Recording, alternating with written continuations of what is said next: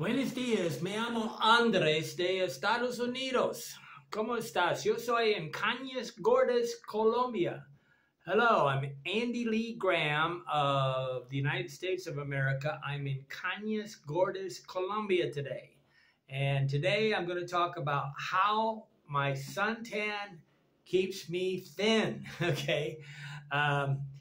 Aristotle Onassis that married Jacqueline Kennedy after President John F. Kennedy got killed, had a quote said, "You never can be too rich or too tan." Okay, most people are under the idea that tanning is a dangerous thing. I'm going to talk about today fat, obesity, and how I woke up and I watched a Eric Berg video, very wise person, on thing, and I've been I have a bunch of collection of health things on a YouTube channel called Biohacking. It's longer than that, but if you search for Andy Lee Graham Biohacking, you'd find it. I don't really post many videos, but I make a lot of video collections. I collect videos on different topics, and I make a series of videos on this. So when I saw this video on my regular channel, I decided I better go save it on the Biohacking channel. But there's a book, and Eric Berg talks about a book, Why There Are No Fat People in Colorado. I got to say it like an English person instead of a Spanish person. Colorado. In Spanish, you would say Colorado. Okay, but I think it's a color in Spanish. Why There Are No Fat People in Colorado. And Eric Berg. And I will try to put these links all in a video, and I put it under notes in the description, and then you can go to a YouTube channel where it's kind of confusing, and I want people to kind of be confused, strangely. But I'll go to the swimming pool. Cañas Gordas has a swimming pool here. They got a very, very excellent gym. Not a lot of equipment, but some really good people. And really what gets you to go to the gym is good people, much more than the equipment. But I'll go to the swimming pool. I guess, as I understand, they have two here in Cañas Gordas. The N, it has an N-Y on it. It's a little tilde thing. It means yeah. It's like Cañas Gordas, which means fat bamboo. Okay, so I am going to a swimming pool today, and I'm going to get tan. And there's many reasons why a swimming pool makes you, or not a swimming pool, I take that back. The better thing to do is go to the ocean. The best thing possible is the salt air with the salt water and the sand. But I'm going to go to the swimming pool and lay by the swimming pool, and there's a lot of motivation going to the swimming pool to get it. But the bigger thing that Eric Berg is talking about is the value of vitamin D. And what's interesting is people don't know it, but one of the essential gears I have is a swimsuit. There's so many times when you're invited to go get in a jacuzzi or go to a swimming pool or something. A lot of the aid organizations I meet in Africa and a lot of countries on the planet, the 4-star hotels, for about $1, you can go to a 4-star hotel and hang out at the pool. One of the great ways to benefit from a 5-star hotel without paying for a 5-star price. But I always carry a swimsuit, and I'm trying to get some swimsuits that look like exercise shorts. And the ones I have right now serve pretty good. Today, one of my goals is to make awkward, disruptive videos. Okay, why do I do that? I'm becoming a philosopher in a sense that I realize that we need to give, you need to have a person watching a video or reading in what I would call thinking decisive mode. Okay, they're thinking and they're deciding yes or no, this does not apply to me. And then you have listeners that cannot make a decision and sort of processes. And then you have the ones that just want entertainment that need to be bumped over into a lifestyle of thinking. And I learned today, I was sitting there this morning at the coffee shop drinking a 25-cent Tinto in Colombia. at 6:30 in the morning, and I sit there and I go, the problem is people haven't been pushed into a place where they were forced to think, okay, and they live their life on flow, and so all they think about is entertainment. Don't get me wrong, they think, but they really think in just what is fun and what is not fun, and what is entertainment and what is not entertainment. So they don't go into the mode where they have to make a rational decision. I remember this girlfriend of mine. She wasn't a girlfriend. She was somebody, well, whatever. She was cutting my hair. And I'll never forget, she walked into Columbia Street West one time. This girl is wild. She walked into Columbia Street West and said, I just did a line of Coke and I'm wearing no underwear. And I go, well, what was hilarious is she got pregnant and had a baby. Okay. And that went totally opposite. She went from this incredibly wild person to a person that went into thinking mode, and all she wanted was entertainment before that, into a decisive thinking mode. And this is how the goal is always to shift people from the entertainment phase of the 3 ways of learning to the making a decision whether it's right or wrong. Okay, and you got to make a decision whether something is right or wrong, valuable, feasible, or whatever. But today I want to talk about fat. And like 35% of the United States is supposedly fat. Of course, that number is crazy. And truly, in the United States, don't get me wrong, everywhere on the planet, okay, you think it's only in the United States. The only way, 90% of the planet, probably 30 to 50% of the people are fat. And a lot of countries, especially the tribal ones, they wear these big skirts, and it's like Guatemalans. Definitely the ladies in Guatemala are fat. Here in Colombia, definitely after about 30, they got pretty wide nalgas, butts. Okay. But I want you right now to go on a mental time trip, a visual time trip. I want you to go back in time when you were physically fit, when you were thin, vibrant, and strong. There's a time in everybody's life when generally they were in good shape. Very few children at age, 10 or 5 are really fat. But many are right now getting to be that way. But there should, and we hope, and we dream in this visual thing that you're doing right now, that you had a time in your life when you were visually cut. Cut is a workout thing for when you can see the little muscles popping out of your arms. That means cut. I worked out every day for almost 20 years religiously. I worked out inside the United States at a gym that I always had close to my house. Wherever I was living, I would actually only choose a place that was close to the gyms that I want. I tried to be strategically, in case that gym closed, I could go to another gym. But there's nothing better than going to happy hour at the gym. But take a mental trip right now. Do you remember being thin? Why do you forget to be that way? And in a lot of ways, we forgot the pattern and the lifestyle that we had when we were thin, okay? But my best physical health was when I was actually on the farm. Probably when I was absolutely strongest was when I was on the farm. Okay, I worked for about 10 summers for a man named Emery C. Spade, nicknamed Buster, because he was a buster, he was a boxer, he was a Golden Glove boxer. And he's dead now. He's one of my mentors. But this farmer boss, we baled hay commercially, which each bale weighed about 50 to 70 pounds. And we always had plastic twine on it because it was meant to keep from, they watered it down and made it into mushroom, the humus or the soil to grow mushrooms at the Brighton Mushroom Farm. So we were baling, we baled like 650 tons of kind of wet alfalfa grass, and we did some straw too.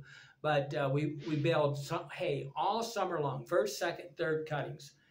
boom, everything went to the Brighton mushroom farm. Well, they kept some for the 100 cows too, but there's a difference between a cow and a steer, guys. Okay, but on the farm, I was in incredibly great shape. Plus, then I was playing football, basketball. I was a high jumper and a pole vaulter, and I played baseball until I really didn't like to play baseball. Okay, I was third baseman. I had a hell of an arm, but I don't like to sit there and have a ball hit at me. It just doesn't make me happy.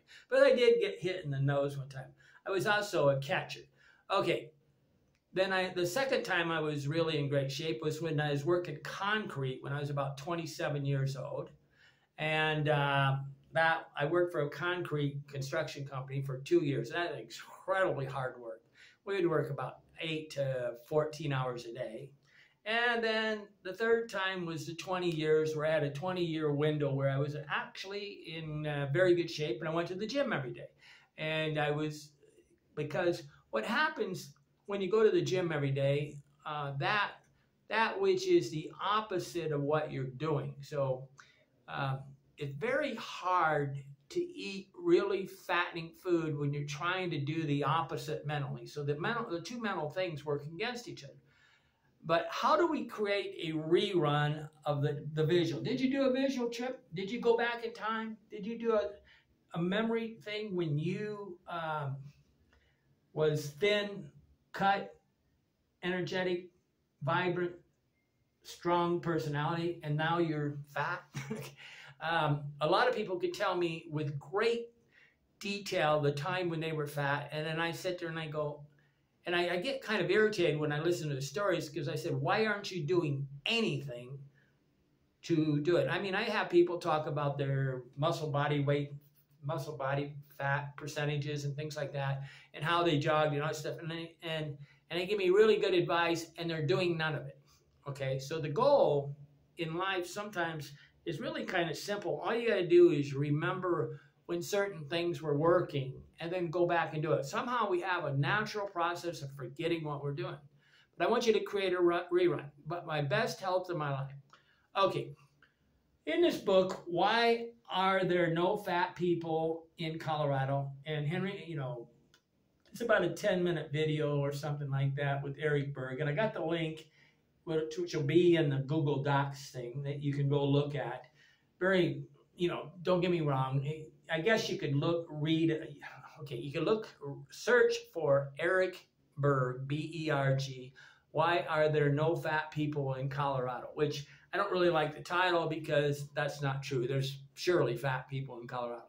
And I'm going to really fend off not saying anything that is not 95% accurate in a diction and verbal way. Okay, but what in the book, I guess he talks about in 1980, they came out with the idea that they really did the cancer scare, that people are getting cancer from the sun, and everybody started to put sunblock on. And I have never done that. Okay, I've always put on coconut oil or baby oil or something to try to magnify the sun. I did use that zinc oxide stuff on my nose like the surfers, but anymore, if I ever do attempt it, I found out how I could put kind of a Band-Aid type gauze on my nose to be a sunblock when I was in Huatulco, Mexico 2 years ago, or whatever, 1.5 years. But there's two different time periods when they really screwed up the United States. They created the SAD diet, the standard American diet, in the 1960s when they suddenly decided that every kind of fat was bad for you. So everybody went from eating the very healthiest foods, which would be eggs and bacon and all these high fat protein foods, to highly processed food. And in a lot of ways, it seems like a conspiracy. So they kicked everybody into eating the food in a bag, and type 2 diabetes is right now incredibly sad. It's going to bankrupt the United States if people don't get off this. Okay, but in 1980 they got rid of the sunblock. I don't put sunblock on there because my research says that sunblock causes cancer more than the sun. Okay, but the SAD is the standard American diet. So what was interesting though, and this is going in coupling with, I collected I wonder if that's, I better relabel this. Okay, I have a playlist on my biohacking channel where I collected about 8 different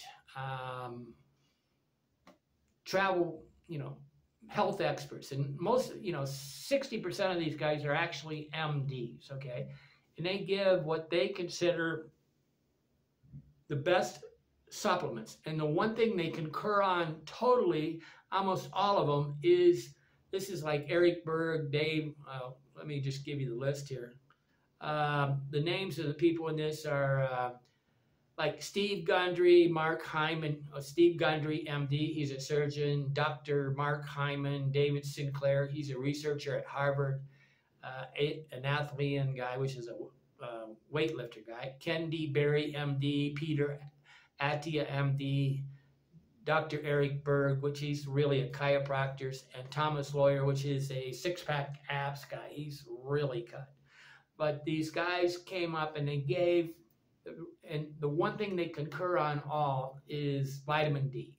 And what they kind of say is that you need about 5,000, international units, I think they're talking about. I don't really know what this IU or UI stands for, IU.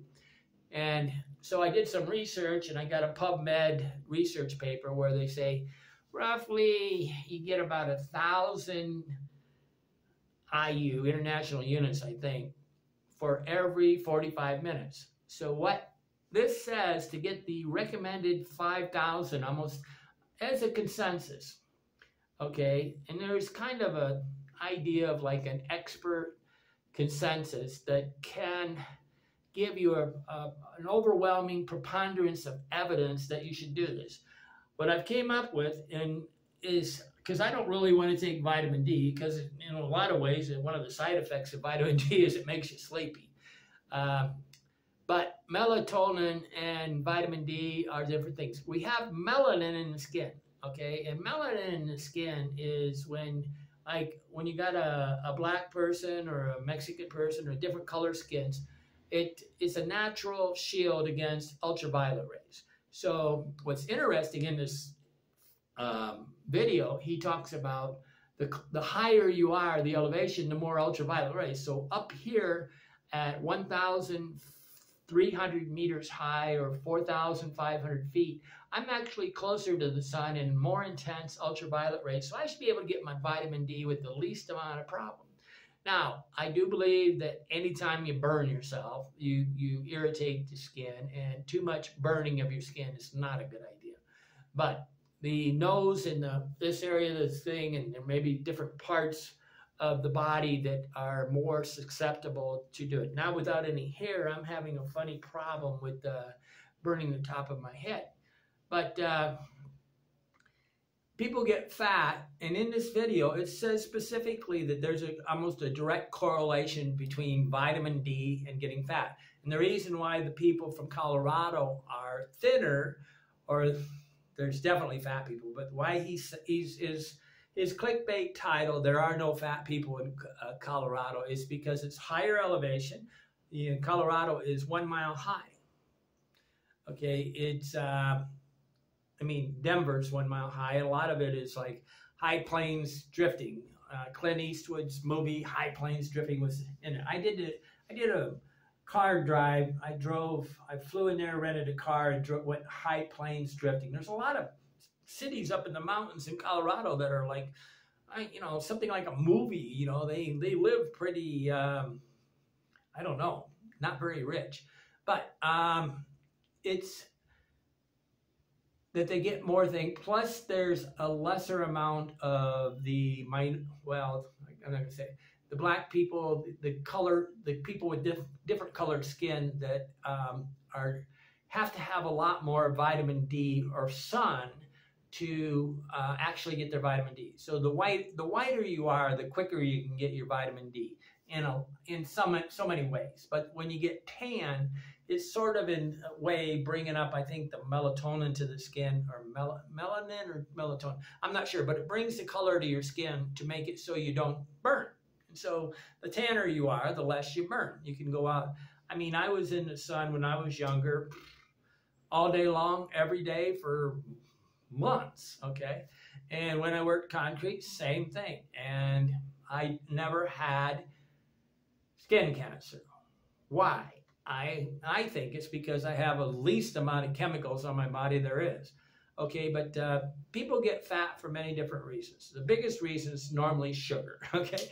They're addicted to sugar, and sugar just does absolutely everything. It makes you mentally lethargic. It makes cortisol go in your brain. You get inflammation everywhere. When you got chemicals on your body, you get fat too, because the fat goes around and goes around. When you get a tattoo, there's kind of like a bunch of the white blood cells and everything goes around and collects around there and forms kind of like a little fat bubble around the ink. And well, every chemical that you put on your body, go on your skin, just creates a massive amount of fat to protect itself. And that's my opinion. Okay, now that's a propositional thing. I propose that maybe we need to get some clarification on that, but definitely chemicals are anything you put on your body chemically makes you fatter. The sun, carbs, carbohydrates, any kind of disaccharide or monosaccharides. One of the biggest reasons why people are fat right now, in my opinion, is the lack of social shaming. Okay, somewhere along the line we went really irrational.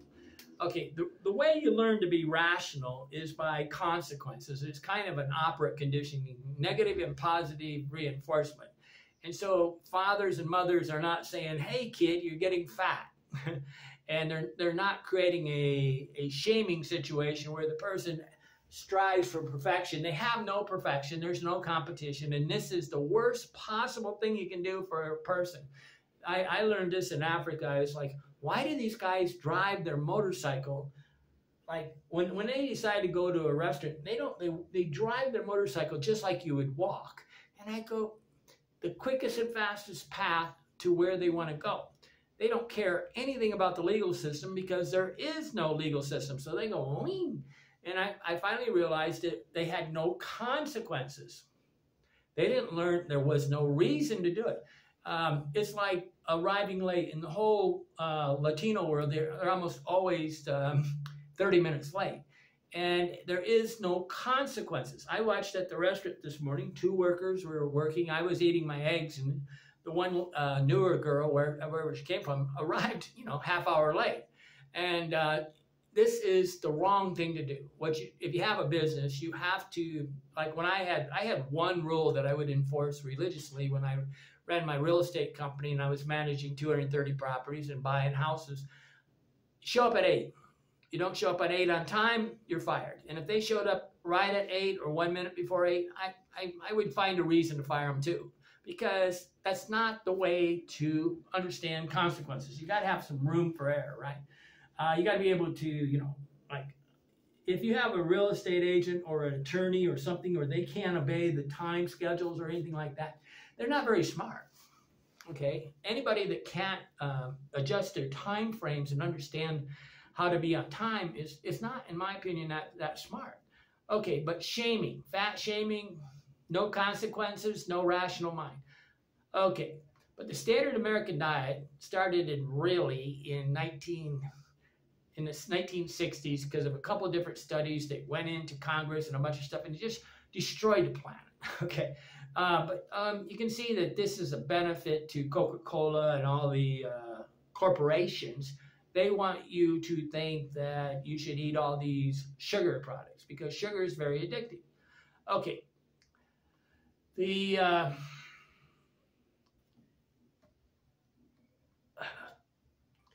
I want you to search for the truth. I want everybody to be a philosopher. And a philosopher, in my opinion, okay, anybody is a philosopher.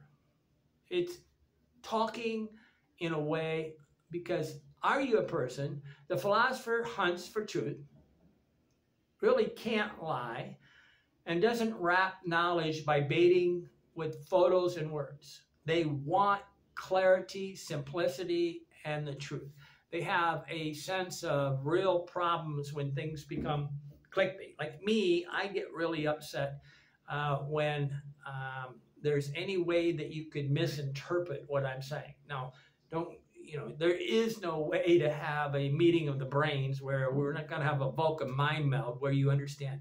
That's okay, but that's part of the thinking and decisive part. So there's 3 parts to learning: the thinking decisive phase, the listening phase, which is the thinking decisive phase of learning means that 5% of you are thinking and then there's about 5%, in my opinion, that are listening and trying to process it, and maybe it'll hit them and they'll understand later.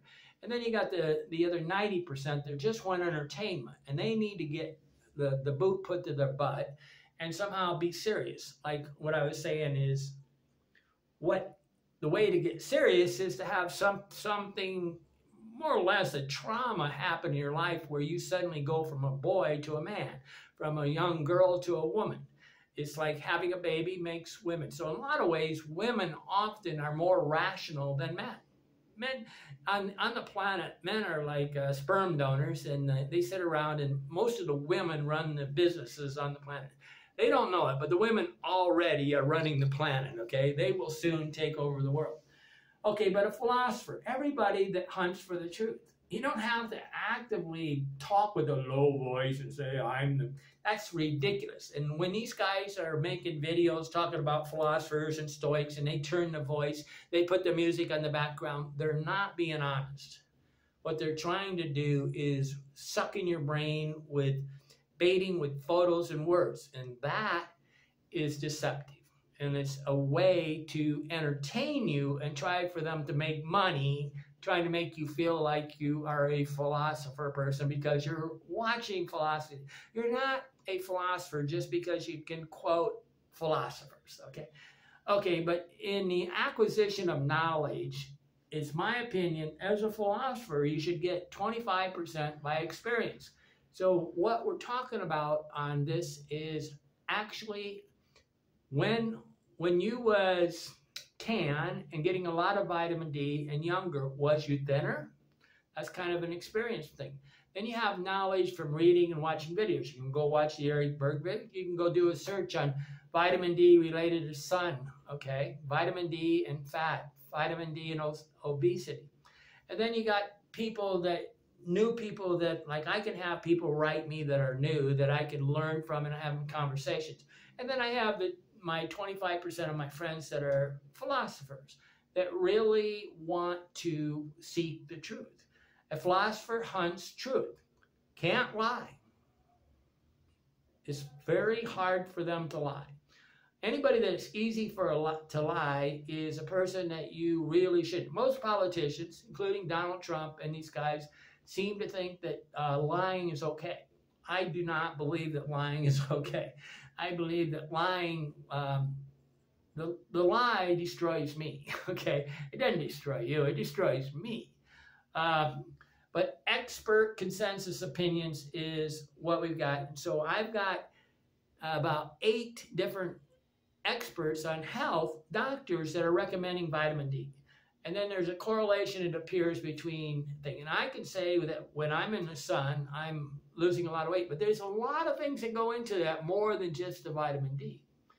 An actual universal fact is something like the earth is round, where 99% of the people agree. That's a fact. Anything like climate change, that there's nothing factual about the statement of climate change or climate warming or all these different things, because it's like a 50-50 thing. It's not even close to being factual. It's not considered a thing. But the cognitive biases is a problem. And then what will happen is somebody will tell you you'll get cancer by the sun, and then you'll meet another person. You keep meeting people, looking for people that agree with this because you don't want to go in the sun. And a lot of people, I don't know, I don't know why they don't want to go outside. Maybe maybe they're afraid of leaving their family. I would say there's a trauma for a child of leaving the house and actually having to go out and be by themselves. That could be, there may be 50% of the children that are not feeling safe enough to actually leave the house and go into the sun. And so they just use that as an excuse to stay in. But liars like liars, lazy people like lazy people, rich people like rich people, dysfunctional people like golfers, scuba divers. I have on this thing my goals, and I got a blank goal worksheet. And when I was in for 20 years, I would go to the sun, one of these sun places, because I like how I feel and look when I'm tan. Right now, what you're seeing is me just normally walking around tan. I'm not doing anything special, but I may, for the next 20 days, do something special and go to the gym and read my Kindle Paperwhite. The Kindle Paperwhite's really good because you can read it in direct sun, just like a book. But when I was younger, I had some sort of fungus on my skin, and the only way I could ever get it to go away, I put all these freaking creams on, everything the doctor, it didn't work, okay? The fungus goes into your bloodstream, and I finally realized this with the Indian doctor. Funguses go into your blood, and they circulate, and you can't get them away by putting stuff on topical on your skin, in my opinion. But the sun would make it go away, because really what the sun does is kill bacteria, right? Ultraviolet ray goes into all the 6 or 7 or 5 layers of the skin and really purifies the skin. But motivators, there's motivators to get thin. And that's what we're talking about today, how to be thin. Remember the past and try to do the same actions that you did when you were thin. Motivations for me is when I go to the gym. See, one of the ways you give up an addiction is like I was addicted to alcohol, and I was addicted to the bar environment, okay? And when I gave up drinking, it was very tough. I finally could stay sober when I would go to the bars and stop drinking. I didn't have any problem. I had trouble giving up 2 different things at the same time, the social life and the alcohol at the same time. There is not a direct correlation between social life at the bars and drinking, okay? Don't get me wrong, most people cannot go to the bars because they're so tempted to any amount of temptation and they just fold, okay? So I don't recommend anybody that's an alcoholic to go to the bars, but I hardly go to the bars at all right now. But I will, I don't care. I don't have any desire to drink. But when I'm walking around, the one way I say to lose weight for sure is to put a lot of mirrors all over your house, full-length mirrors, and have scales and get on the scales actually every day and get some feedback. Negative and positive feedback, operant conditioning, negative and positive feedback, social shaming. You got to socially shame yourself. Stand in the mirror naked, look at the mirror, full-length mirror, and stand on the scales. That could give you some motivation because that is social shame. It's mental shame. It's a type of currency that goes in the brain. Right now, all we have is this like culture, like. Everybody talks about their like. They don't really see that negative thing also is a benefit. I believe the negative is a lot more valuable than the positive. But you just never bring words out of your mouth that are negative about yourself. That is a very horrible thing to do. Okay, but I walk around with my shirt off. That's motivating. Mirrors are motivation. Love, the hope of love makes me think. Like when I went in the gym the other day, there was like 5 or 6 absolutely number 8, number 9 girls working out. I mean, this one girl's abdominals were so cut that I was like really proud of her. It's not just, see, I worked out of the gym for 20 years. I really respect when somebody gets cut. I don't respect when you get a big barrel chest meathead. That is the opposite of intelligent. This girl was cut. She was working a little bit too much on her legs, but she was very, because it's body shaping what we want. We don't want to just get big all over. I did this. When I first started working out, I got bigger. I started getting wider all the way. Then I realized that it's body shaping. So I I found the the guy that played Hercules. What is that guy's name? He's kind of a religious guy. Brad Pitt in the movie Spartacus or something like that. I think it was Spartacus. He was really cut. Sometimes Brad Pitt is really the body shape that I want. Okay, but you need to be able to have your goals. So I have a goal worksheet that goes through the mental, spiritual, physical, emotional, career, and all these things. And I got what is mine. I'm having trouble. I couldn't find the one that I had filled out. A lot of these things were on my website. Now I've lost a lot of stuff because of my website, but I'm putting it all on Google Docs. And somehow I'll eventually just download it into a different way, which is completely independent of any company. Okay, because don't trust any of these companies. But I have a channel called, so search for Andy Lee Graham Biohacking, and you'll find some of these really think. The first link in the description has a database where it goes into different topics. So you can sit there and see the videos I've collected on walking, on gait, on suntans, on diabetes, on dementia.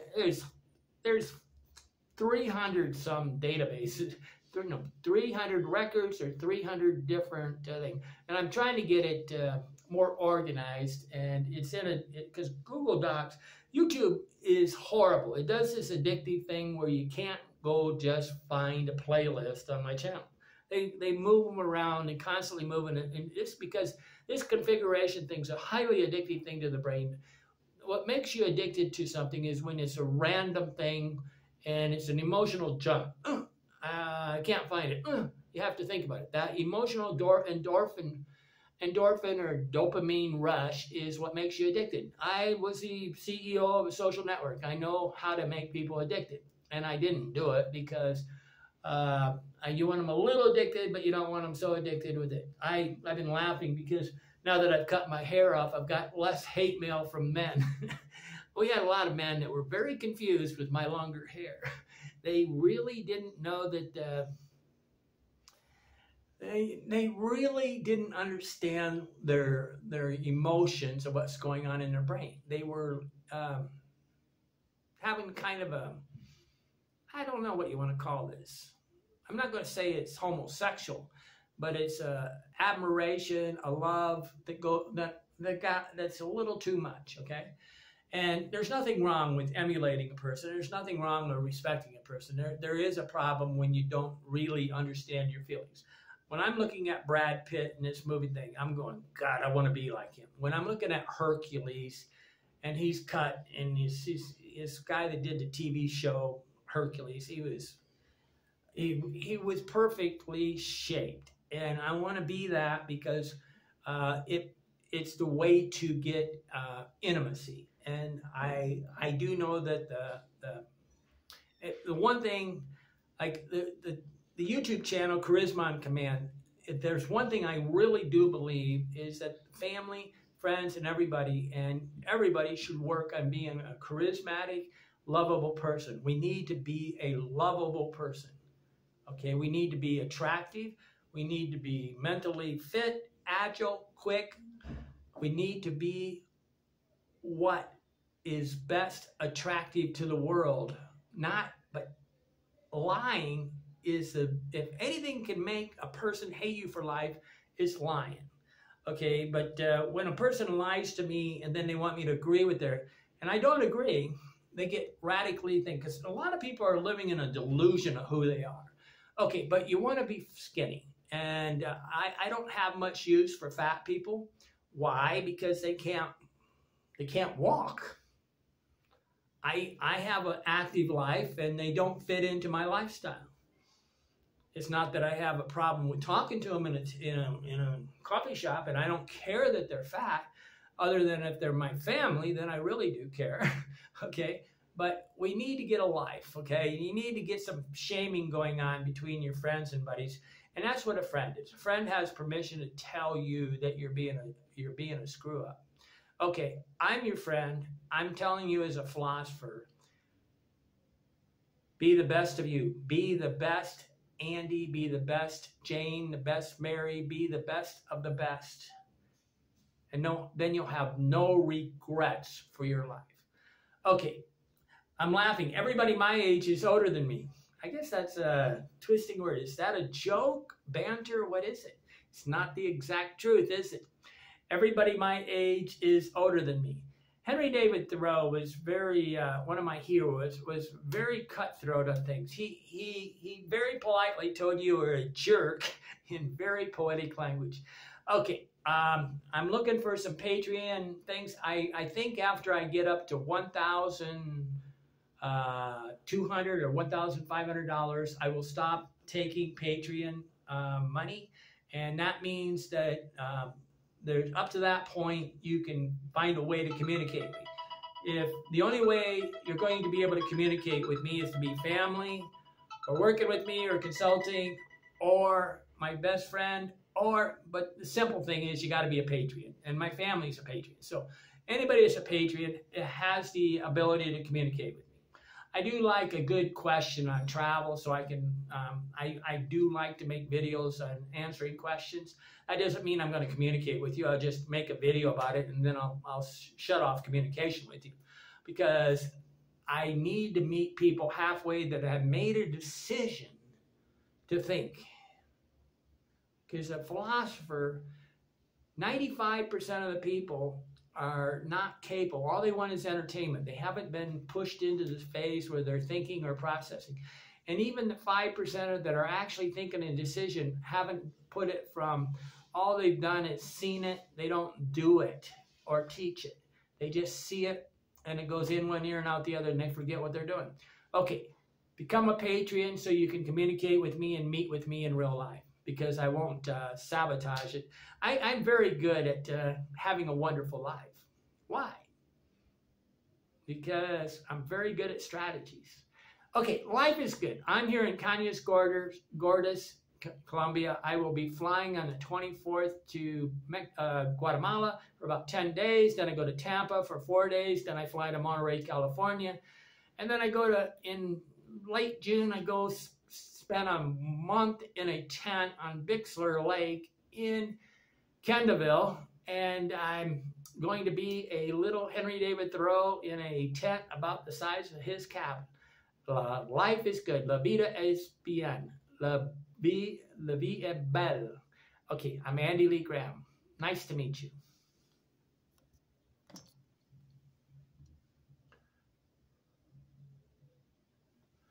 Didn't shut off.